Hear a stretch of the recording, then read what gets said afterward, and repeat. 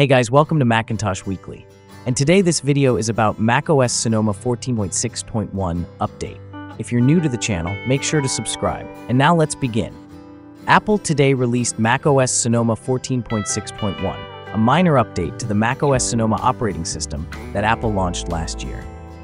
macOS Sonoma 14.6.1 comes a week after the release of macOS Sonoma 14.6, an update that added security fixes. To update your Mac to macOS 14.6.1, open System Settings, then go to the Software Update section, and then check for updates. Here, you can see the update is available for my device. This macOS Sonoma 14.6.1 update size is around 1.42 gigabytes for my device.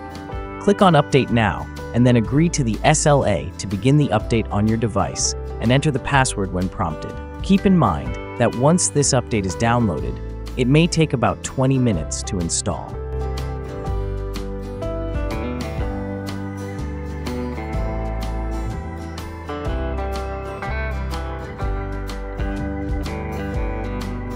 And as you can see, the device has been successfully updated to macOS Sonoma 14.6.1, and the build number is 23G93. Moving forward, and talking about this build. According to Apple's release notes, macOS Sonoma 14.6.1 fixes an issue that prevented the enabling or disabling of advanced data protection. Apple says there are also other important bug fixes. Now talking about the macOS Sonoma 16.6.1 release notes.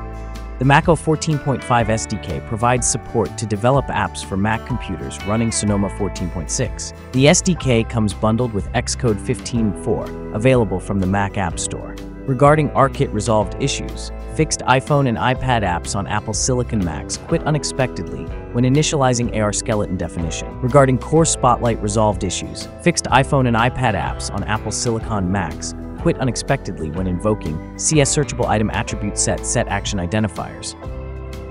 Regarding Finder resolved issues, fixed home videos unexpectedly sync as music videos to iPod Nano 7th generation. Regarding video subscriber account resolved issues, fixed iPhone and iPad apps on Apple Silicon Macs quit unexpectedly if VS Open TV provider settings URL string is referenced.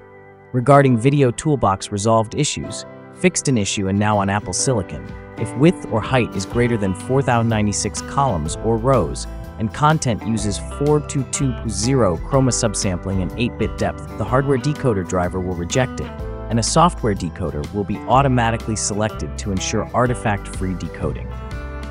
AVC H.264 content at level 5.2 or lower can be handled by the hardware decoder. Content that otherwise conforms to level 5.2 but is high frame rate, e.g. 4K at 120 FPS, is labeled level 6, 6.1 or 6.2 and is also handled by hardware.